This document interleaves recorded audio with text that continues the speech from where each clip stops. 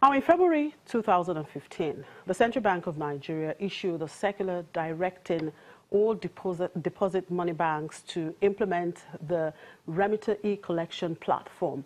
The Remitter e-collection is a technology platform deployed by the federal government to support the collection and remittance of all government revenue to a consolidated account domiciled with the CBN. And this marked the beginning of the full implementation of Treasury single account, popularly known as TSA system in Nigeria. But how has this worked 2 years down the line? I'm being joined by the Executive Director, African Media Roundtable Initiative, Olabode Adeyemi, who is in our Abuja studios. Good morning, Mr. Adeyemi. Thank you very much for joining us. Good morning. Thank you for having me here. Right. Now, it's 2 years after implementation of the TSA initiative. What would you say are the gains and achievements of this initiative? Thank you so much. The gains, the achievements, and the successes are actually tremendous.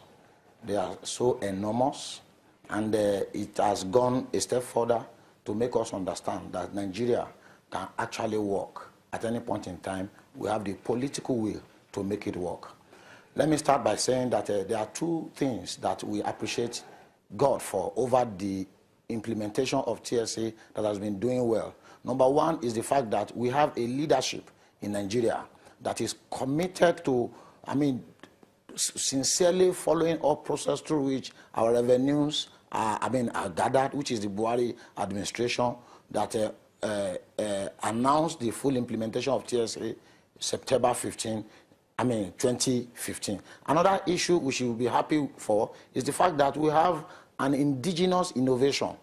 The Remitter platform is a software developed, managed, and brought up by completely an indigenous company named System Specs Nigeria Limited. It shows that in the IT world, Nigeria is actually not doing badly. And we are happy to announce that we have a system that was made in Nigeria that has been working in the last 2 years and have been doing brilliantly well. Let me quickly highlight some of the achievements the Treasury single account has been able to make in the last 2 years. Number one is the fact that before the implementation of Treasury single account, Nigeria as a government, the department, ministry, and agencies had an excess of 17,000 different accounts in the name of different ministries, departments, and agencies. You agree with me definitely that it will be difficult for anybody to monitor, for anybody to guarantee fiscal responsibility in such a climb. But when the TSA came on board, 17,000 accounts from different commercial banks were closed down. Let me first of all tell you the first advantage, the first benefit of it is that immediately these accounts were closed down, Nigeria stopped losing 4 billion naira every month to what I call bank charges and COTs and whatever. So it then means in the last 2 years that TSA have started, Nigeria has been able to save an excess of 80 billion naira on just bank charges alone.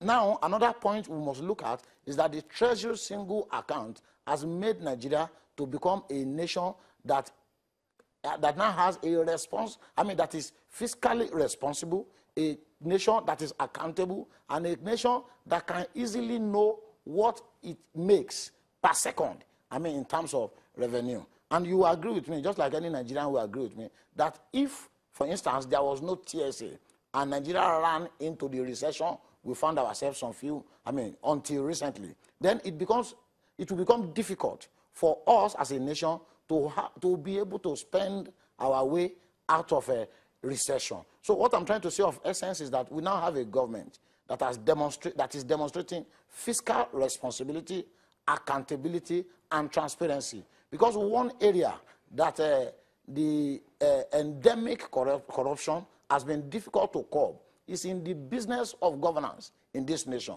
The people at the helms of the departments, ministries, and agencies of government have actually found themselves into what I call contagious corruption. It's a corruption that the moment I'm in the civil service, I know what is happening in Ministry A, then I can easily replicate that in Ministry B. Why is this possible? It is possible because I have the opportunity as the chief executive of such agency to determine, the management of the accruing fund that come to my agency. But now, just like you defined earlier, Treasury single account is now a system that allows all revenue of government that is coming from various agencies, various ministries and departments to come into one single account.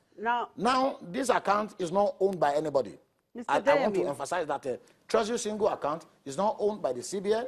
Treasury single account is not owned by the Office of the Accountant, General of the Federation. It's also not owned by the Ministry of Finance. Neither is it owned by System Specs. It's an account that everybody or every stakeholder in this business sees what comes in per second. So it is easy for a government to be able to plan. Mr. Demi, if you can listen to me, you did mention that, of course, the part of the essence for this TSA is actually to block the leakages. Now, under the Buhari administration, the federal and state governments seem to have borrowed about 7.51 trillion. In your opinion, has the MDAs complied with TSA significantly, or do we still have those leakages? Thank you so very much. I can confirm to you that the MDAs have substantially complied with the TSA, rule. And as I speak to you, if you want to buy a JAM form, you need to pay to TSA. And that is the reason why recently JAM registrar made Nigerians to understand that just for 2017 JAM registration alone, the organization was able to make for government an amount that is more than the total of what has been made 10 years running. You can understand the meaning of that. If in just 1 year, JAM alone can make times 10 of what they have been making in the years past, it's an indication to show that TSA is actually working. Today, I can tell you that one of the areas through which PAMSECs, directors, and government officials take away our monies is through what they call ESTA codes, digital allowance, out-of-pocket allowance, and all of that. They were able to do all of this successfully because these monies were at their disposal. It is easy, for instance, for the DG of Agency A, that is, getting money for government, to easily decide to use the money without approval or without any, legislative backup, because the money is at their disposal. As a matter of fact, I can tell you that some agencies have actually accounts that nobody knew about. But with the advent of the Treasury single account, all of these are not possible again. I've been part of part of a National Assembly, budget defense, where a particular head of agency came and said he made 1 billion in XYZ year, and that they reinvested the 1 billion into the system. For me, this is a gross violation of the provisions of the Constitution, because no agency of government is permitted to spend a kobo that is generated except it is now appropriated for. So all of this cannot happen again because we have a Treasury single account. And I can also tell you now that government can easily sit down and plan the next fiscal year based on the projection of what they believe will come in through the Treasury single account system. But before now, all Mr. of these are impossible. So I want to tell you very emphatically, and I want to say that Treasury single account has helped our system a great deal and has been substantially complied with. Right, Mr. Demi. Okay, fine. The TSA has helped the system. Now, how much of this have they channeled into infrastructure development? We still have deficit in that area. And besides, most of the state governments are still owing. Thank you so much.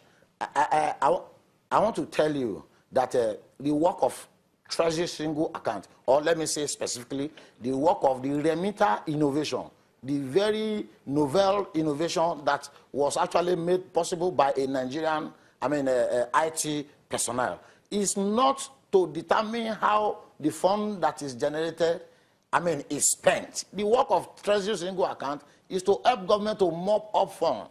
Now, reinvesting that back into a system is purely an affair of government that has nothing to do with the discussion of the Treasury single account. Now, whether infrastructure has worked or not is another debate entirely that government has to do themselves. But the essence, the basic, objective and mandate of the Treasury single account is to make sure that we are able to accrue funds, we are able to generate and be able to manage and get together in one place that amount of money that Nigerians have paid in form of tax, that people have paid in the courts. When you go to a court today and you want to make any court activity, you have to go and pay into TSA account. So for me, infrastructural development is another phase that we need to begin to look at, that we need to begin to appraise. To look at how the monies that are made from TSA work for Nigeria. But before now, the point is even that the monies cannot be made. The point is that the monies find their way into private pockets, and it became difficult for governments to actually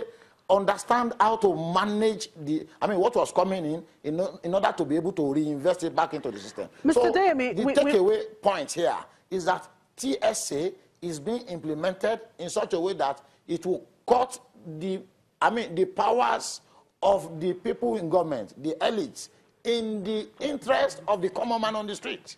So all right, Mr. Deyemi. TSA has Mr. Deyemi, just before I let you go, if you can hear me, just before I let you go, we don't really have much time here. Just yes or no, do you want this initiative to continue? The TSA initiative, yes or no? Sorry, come again?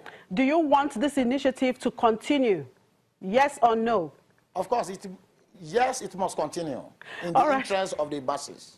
All right, thank you very much for your time, Mr. Adeyemi. I'm sure we'll still have more time to discuss this further. Olabode Adeyemi is the Executive Director, Africa Media Roundtable Initiative.